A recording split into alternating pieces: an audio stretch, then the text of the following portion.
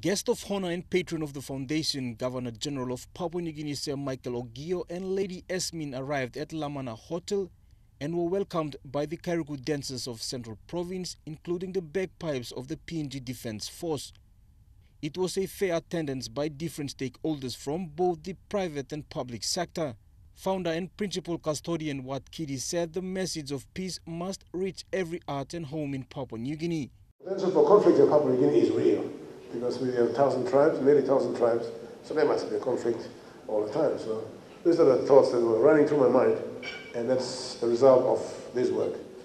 The WK Kiddie and Gutpla Sindaun Foundation is a locally owned charity organization which aims to be the medium to foster, arbitrate and mediate peace in PNG communities. PNG is a challenging place to live, but the foundation believes peace can be achieved if stakeholders work together in implementing their programs. And this foundation will have programs, will introduce programs that will promote that kind of mindset.